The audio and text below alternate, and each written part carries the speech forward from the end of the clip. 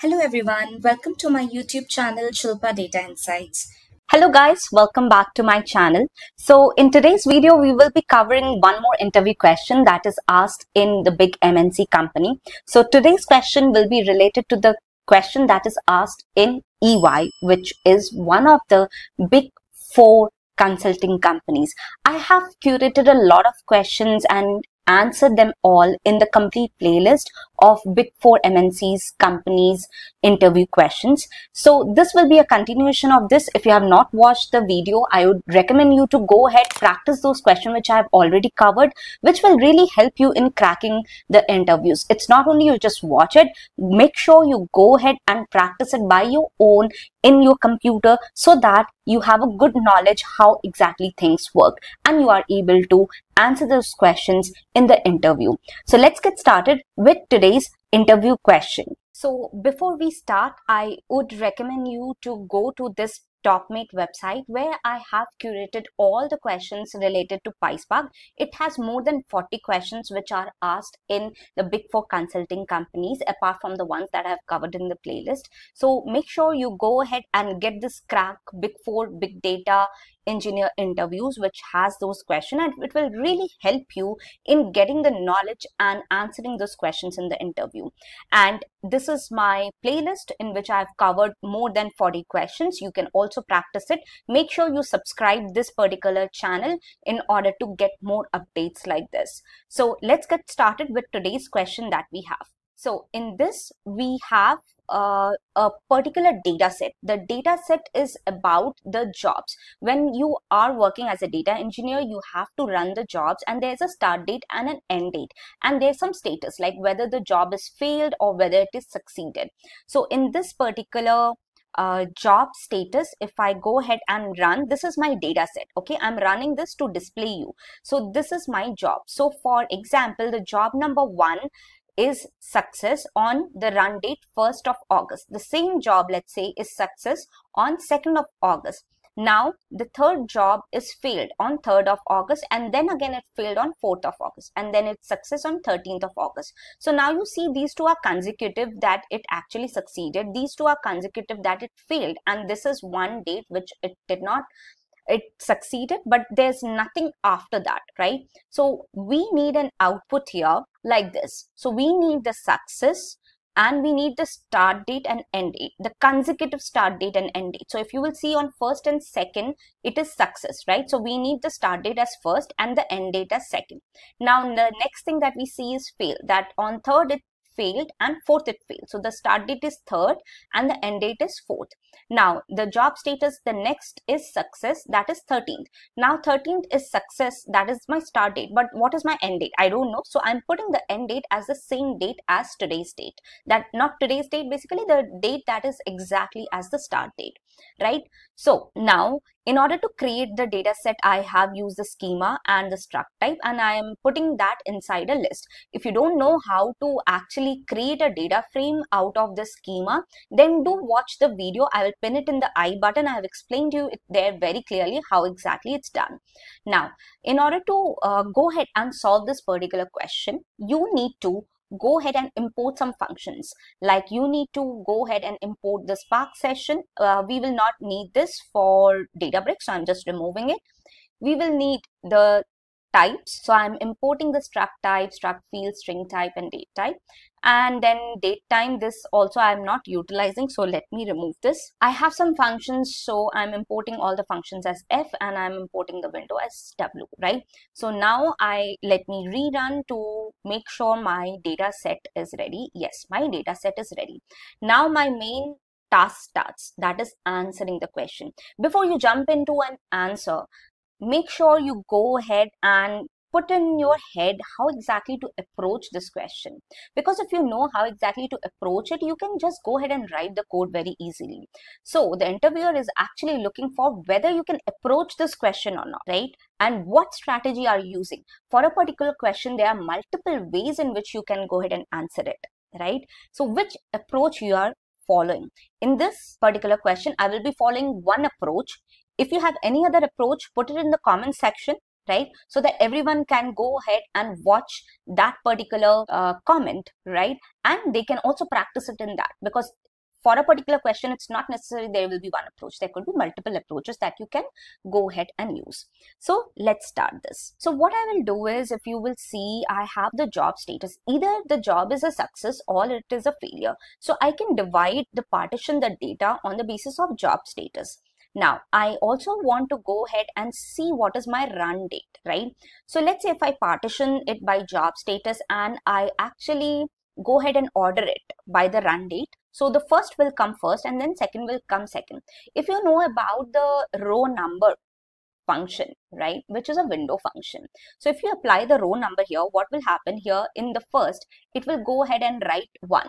Okay, so let me just copy this here. Let's see if it copies it well. Yeah. So if I use row number 1, what will happen? Here it will give me 1 because this is my first and I'm ordering it by run date. And if I go ahead and partition it by success, the row number will come here 2, right? And here, if I partition it by success, then it will come here row number 3. And what will come here? It will partition it by the fail and the run date. So this is 3, that is the 3rd of August comes first. So row number is 1 and here it comes 2. If you don't know about the row number, do watch my video as well. I have explained you how exactly the row number works. So this is one thing. Now I want to group this and I want to separate this, right? But if I do a group by on the job status, then all the success will come at the same, right? But I don't need that and I will not be able to get my end date in that case. So what I will do is I will go ahead and just order by run date. So what will happen if I order it by run date? And I will go ahead and use the row number. So row number will be sequence and I'm ordering it by run date. I'm not partitioning the data. So I will put 1 here, then it will come 2. Then what is the next? The order by date is 3. So it will come here 3. Next is 4, right? So I'm putting here 4 and next here is 5. So if you will see 1, 2, 3 and 4, these are consecutive. So therefore the row number 1, 2, 3, 4. Then after 4 it comes 13. So it is coming as 5. Okay. Now if you go ahead and take a difference among these, you will see there is a sequence. Like for if you take this difference, then it's 0. Take this difference, it's 0. Take this difference, it's 2. Take this difference, it's 2, and then take this difference as 2, right? Once you take a difference, what will happen here? Here it is 0, here it is 0, then here it is 2, again here it is 2, and here it is 2, right? If I take a difference. Now you will see there these two is 1, right? If I group it by my difference, so this will come as one partition and this will come as one partition. So what I will do is I will not only go ahead and differentiate the partition on the basis of the difference. I will also do it by success. That is my status, so that it comes in a different way and I can get all the desired results. So let me go ahead and write the code and I will explain you in bit by bit what exactly is happening. So let's see, I have my df is equal to,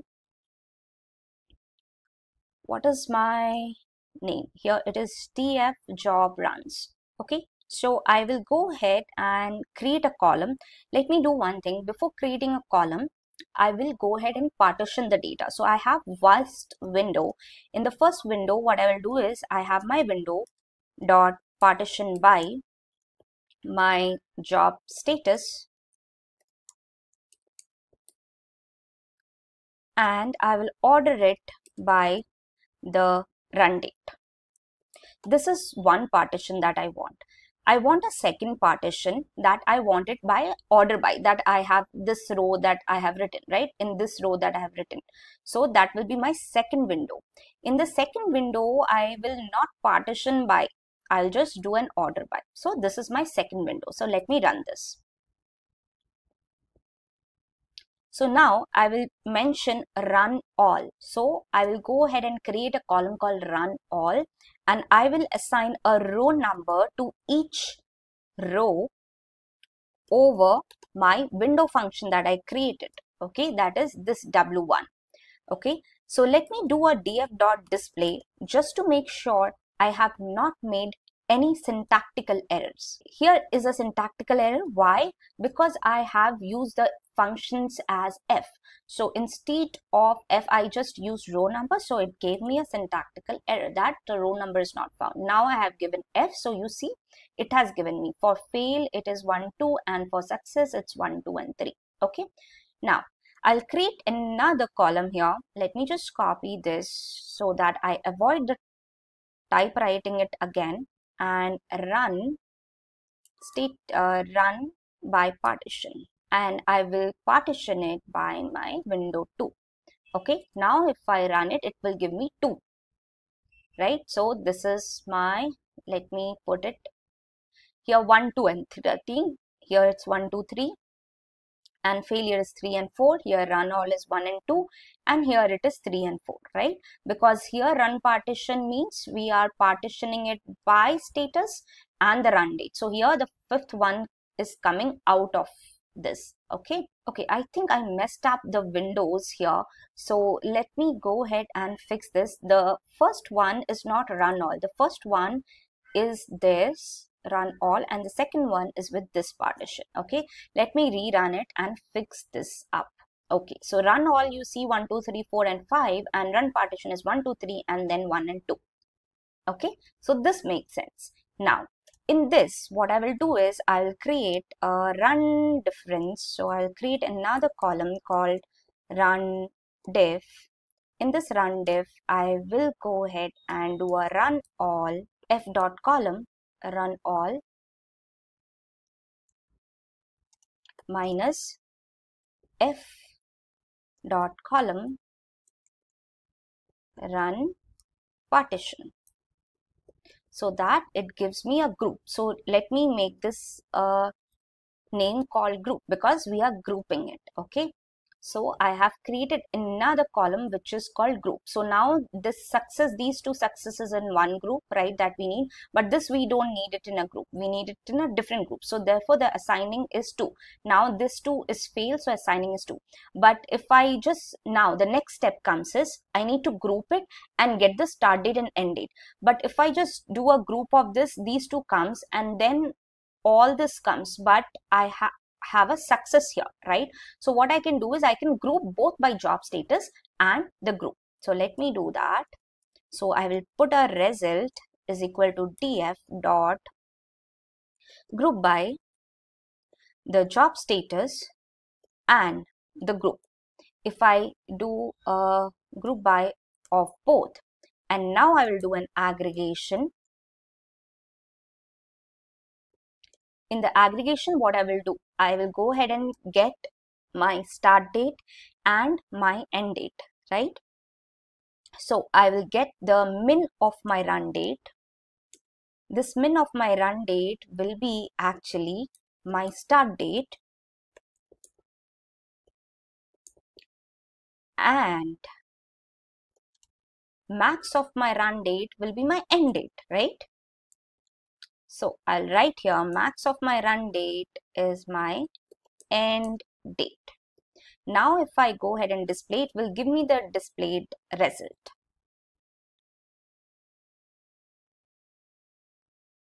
So now you see it has this. So I have, let's say, success. My start date is first, end date is second, right? That's correct. Now in the second success, I have 13 and 13. Next in the third is my failed, which is my another group, which is third and fourth. This is right, but I don't need this group. So what I will do is I'll simply go ahead and drop my group. Okay, it's going to drop the group and I will get my desired result. So I'll get my start date, I'll get the end date with success and failure. So this is my actual result and this is my expected result. So both of them actually matches, right? You can just rename the column. I think I have not given an underscore, so that's the only difference that I can see between the expected and this, but that's a small typo that you can go ahead and correct. So this is what is the result. I hope you have understood how exactly the things work, how you can go ahead and solve this problem. So I will highly recommend you to practice this question. And if you have understood, do hit the like button, subscribe to my channel and share it with your friends so that it outreaches everyone and everyone can go ahead and practice the PySpark questions. If you have any comments, please put it in the comment section so that I can help you out further. And thank you so much for all your support that you are providing in the complete channel. Thank you so much for watching. In the next video, I'll come up with a next tutorial. Thank you so much for watching, and I wish you have a good day.